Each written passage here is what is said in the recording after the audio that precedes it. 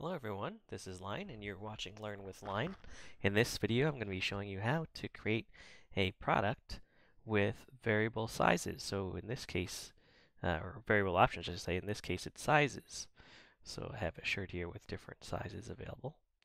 So in order to do that, let's get to the dashboard inside of WordPress and go to WooCommerce and go to your products. And if you hover over products, you'll see a button that says Add New. And like my blue shirt that you just saw as an example, we're going to create one called Heather Gray Shirt. I forgot if gray is with an A or an E, but I'm going to go with E. And we'll just give it a quick description here.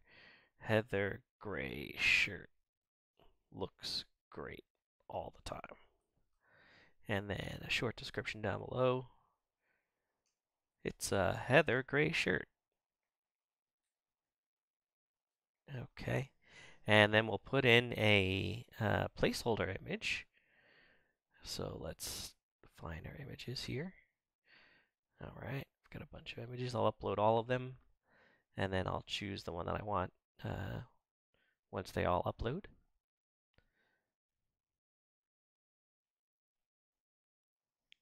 All right, the other ones are still loading. Almost there.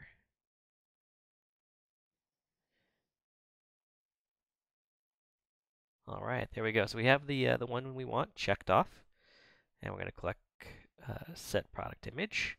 Very good. I'm just going to publish this real quick, so this way it creates the product right away.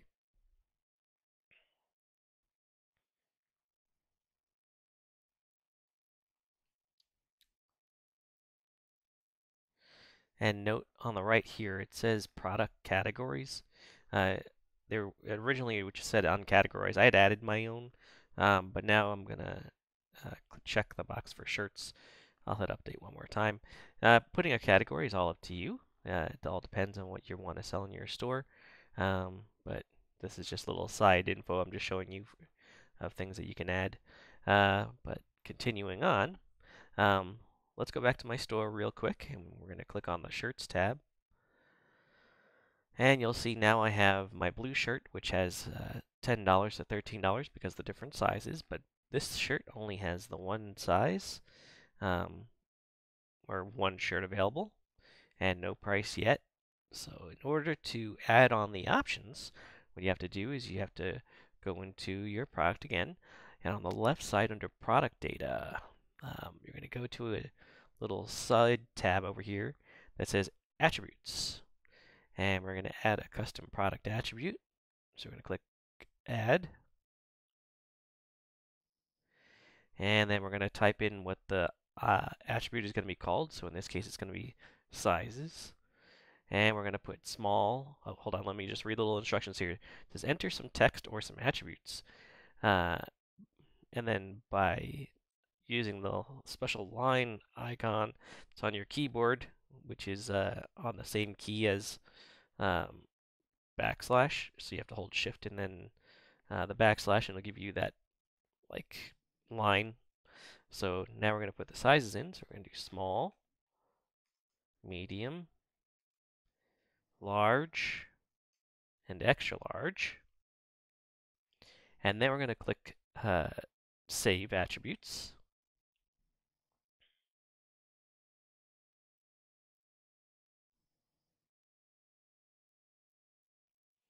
All right. Now it's saved. Oh, and now we are going to look at this little thing up here. It says product data. It says simple product. And because it's variables, it's going to have variables such as options for, in this case, shirt sizes. We're going to choose variable product from the list here. And where we have the attributes and it says sizes, you're going to see an extra checkbox that's going to show up. So you didn't see it before when it was under simple product, but when you switch it to variable product, it gives you a checkbox that says used for variations. So we're going to click that checkbox for that, and then we're going to click Save Attributes one more time. And you could have chosen that variable product drop down right away, but I just wanted to show you what happens when you don't do it. And then now, after we've added those attributes, there's a new sidebar menu item that came up when we switched this to a variable product, which says variations. And when you click on that, it has a little drop down that says add variation. You could just click go if you wanted to, but I wouldn't, because you have multiple it says here create variations from all attributes. So you have multiple attributes for your variation, which is the sizes. So we're going to create variations from all attributes. Let's go. And it's going to be a little pop-up that says, are you sure you want to link all variations?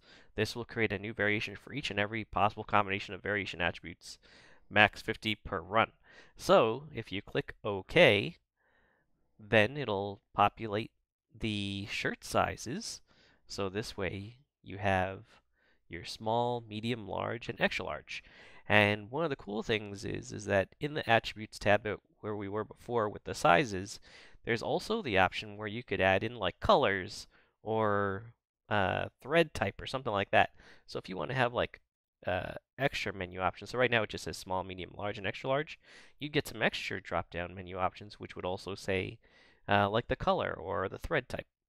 So now you have these different options, and if you hover over each of the options, you're going to see this little menu icon and a little arrow and a remove button.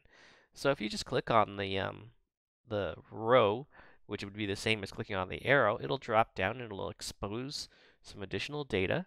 So in here, that's where you're going to put in your SKU, your regular price, sale price, stock status, so if it's in stock or not in stock, and you can even put it on back order, and so it's got the weight, dimensions, shipping class, and description. So each one can have its own description. This isn't just for shirts. You can sell whatever products you want, and if each one has a special variation, then you can put that variation in here. So we uploaded our shirts. So we're going to click on the media library, and I'm just going to put in each of my different shirts images in here, and this way you can see what it'll be. And I'm also going to put a price, or see how it looks when it's done. And so now we're going to add medium. We'll make this one $11. Then we'll go down to large. We'll add the large. Then we'll go down to extra large, and this will be the last variation. And make that one $13. And click Save Changes.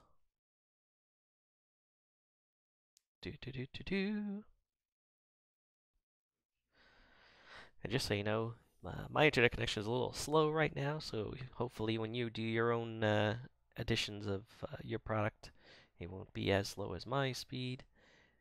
Hopefully it'll be faster. Once you're all done, just make sure you click Update, and then we'll tab back over to the live storefront so you can see the change has occurred. So now it's updated. We'll go back to the page. I'm going to hit Control R to refresh the page, or I can hit the refresh button at the top here. See, and voila! Now we have our different sizes, and it shows you that the price goes from $10 to $13 depending on the variation that you choose. So now we've got small, and that's $10, and you see that the image is changed. Then you go to medium. That's $11, large, $12, and extra large. All right.